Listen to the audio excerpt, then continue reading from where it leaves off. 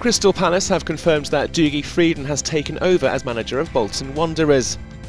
Freedman looked poised to take over at Bolton after Palace granted them permission to speak with their manager on Monday, despite rejecting Wanderers' initial advances. Lenny Lawrence and Curtis Fleming will take charge of Palace's trip to Barnsley on Tuesday. Freedman takes over from Owen Coyle, who was sacked 2 weeks ago following a disappointing start to life in the Championship.